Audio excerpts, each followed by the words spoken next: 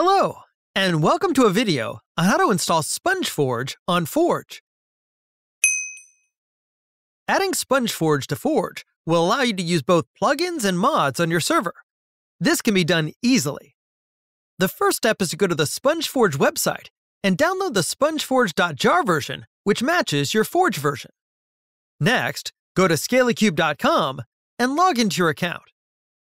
Go to Servers and click on Manage Server. Click on Manage again. Turn off the server. Locate File Manager and enter it.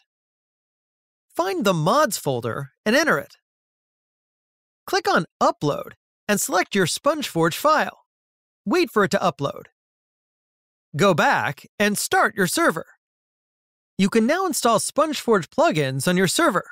Keep in mind that plugins for Spongeforge are different, and normal plugins made for Spigot/Bucket might not work correctly. Just in case this video is not fully explained, I've also put a link in the description to the Scalacube website to the same guide explaining the same method step by step with images. That is all from me today. Have a nice day. Goodbye.